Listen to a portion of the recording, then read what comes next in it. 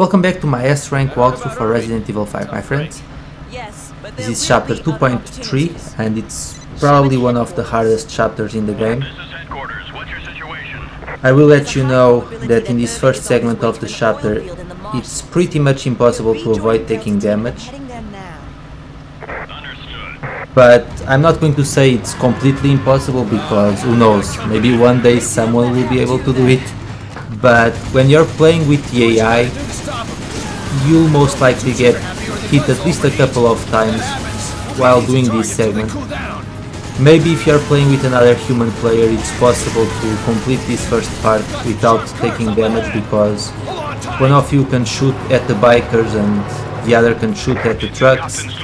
But with the AI it's pretty much pointless. The AI will always shoot whatever, and it really makes things hard. See, I don't even know how I got hit here. A strategy that you can use to prevent your guns from overheating: keep pressing the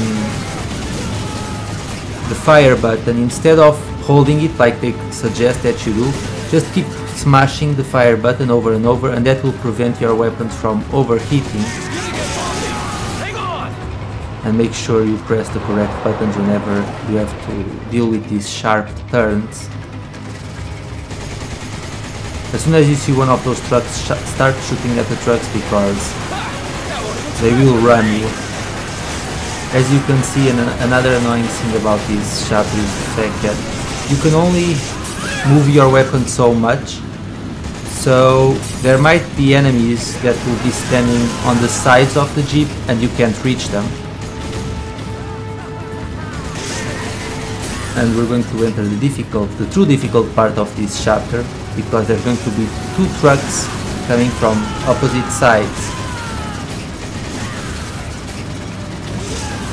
It will be hard to take them out. Got some sharp curves up ahead. Hold on tight. But hey, at least it's not Sheva or Chris who take damage, so I guess that's okay. It's the poor jeep. There's going to be another truck on the other side, so try to dispose of one of them as quickly as possible. Let's pick up the pace. I believe that the AI will always aim towards the left side, so you should focus on the right side. It's just a shame that you can't tell the AI where to aim, but I'm actually surprised I managed to pass that one section without getting hit once. From this point on, this chapter is fairly simple, or at least this segment, because the boss fight is really annoying as well. Get ready to turn around. We're going to reach a roadblock. There's no getting past that truck unless you two do something about it. There we go. Nice. And now there's a few more bikers, but they're very easy to handle, and there's going to be another truck. Just start shooting as soon as you see the truck. You may or may not take damage here. The truck will always hit you once. I think this is one of those things where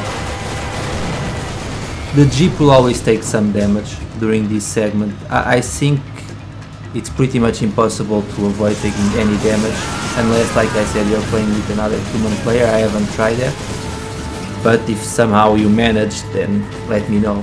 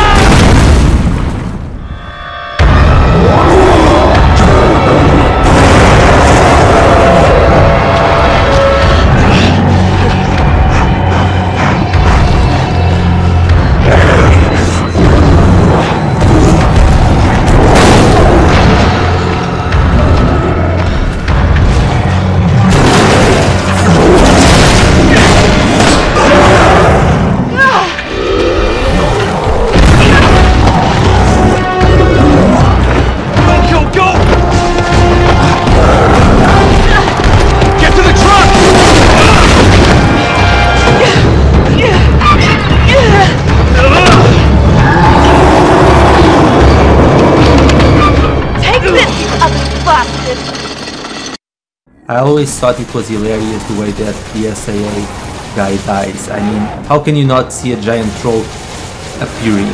It's ridiculous. They really just wanted to get rid of him. Which is a shame. I mean, it would be nice if some more BSAA members survive. But anyway, against this boss fight it is possible to avoid taking damage. I'm going to try my best to do so.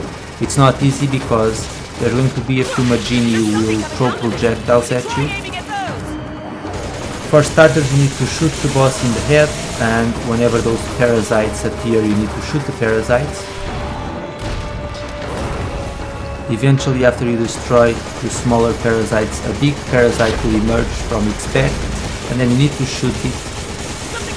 And after you do that about 3 times, the fight will be over.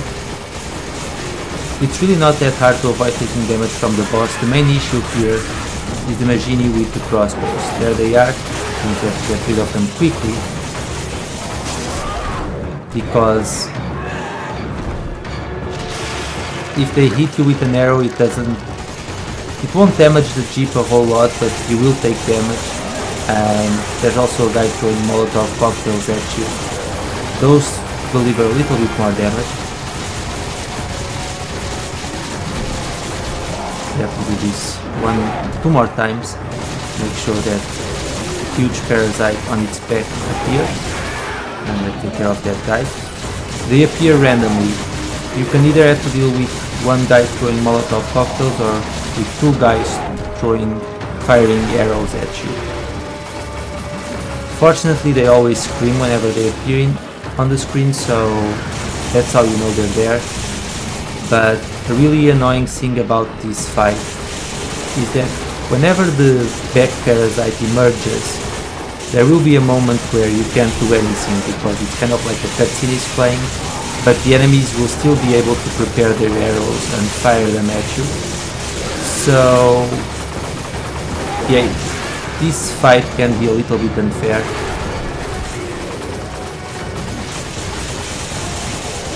And it does come down a little bit to luck, but so far so good. Hopefully I can redeem myself from the previous part and avoid taking any damage here. Not that we'll use the jeep again, so it doesn't really matter. There we go, there's the parasite once again. Just keep firing at it. And if we do this 1 more time, it should be enough to finish off the boss. Just keep an eye out for the Magini that come from both sides.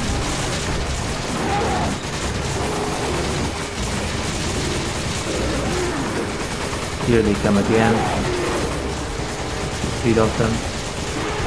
There we go. Always aim for its head. Until the parasites appear, its head is its weak point. It will also stun him momentarily, so that's a little break that you can take to defeat the Magini. At least they don't appear all the time. It takes a little bit before they respawn, but here they are again, so let's shoot at them. Sometimes he might not be stunned and he might try and step on you, and if you're trying to shoot the Magini and at the same time shoot the boss with the AI, it's impossible. With another human player, maybe you can have you can have your partner shoot at the Magini while you focus fire on the boss, but with the AI it really doesn't work all that well. So 1 more parasite and we should have this one in the back. Get rid of that guy, and there we go. We should be able to finish the fight now. Just open fire as soon as you can. 3 times will do it. There we go.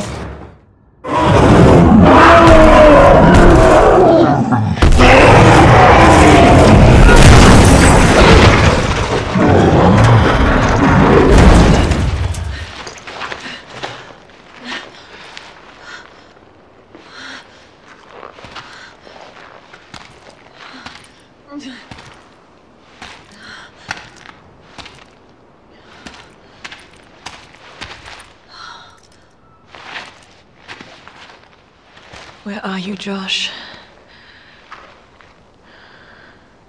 Sheva, you don't have to do this. You can still back out. What about you? I've got a personal stake in this. A personal stake? Chris, look around. We should both get the hell out of here. I'm not here just for the mission. What are you talking about? A while back, I received some intel that my old partner was still alive. At first, I didn't know what to think. But when I saw the data file from Delta Team, I knew for sure. Jill is still alive. That woman in the data file? Are you even sure it's the same person? We were partners. I'm sure. Wait! Wait! You're not going alone.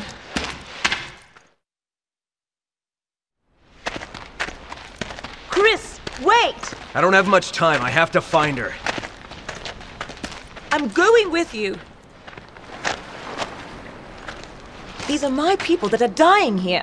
Are you sure about this? A second ago, you were ready to cut and run. I can't just turn my back and walk away. There are no more orders from here on in. It's just us. We are partners. To the end. Now let's get moving. Copy that.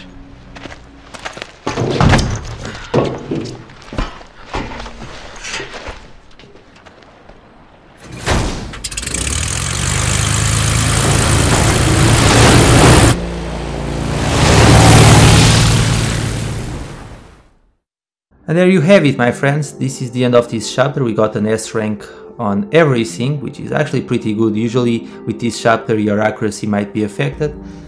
But that's it. As always, thank you so much for watching, and I'll see you all later for the next part. Take care.